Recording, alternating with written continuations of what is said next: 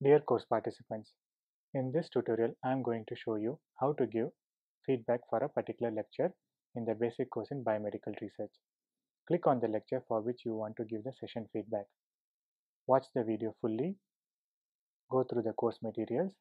Under the session feedback heading, you will find a button which will take you to the session feedback form. This is the Cycle 3 BCBR session feedback form. Read each question carefully, answer. In the first question, select the lecture for which you are going to give the feedback.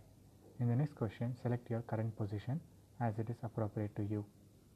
The next question asks you about the reading materials which you have read or viewed for this lecture.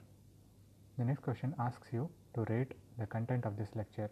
There are 5 options to choose from: strongly disagree, disagree, neutral, agree and strongly agree. Select the option which is most appropriate as per your experience. This question asks you about the presentation faculty. The next question asks you about the presentation slides. The next question asks you about the course materials.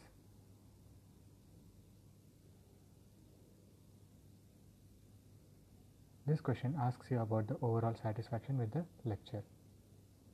You can type any other suggestions and click on the submit button.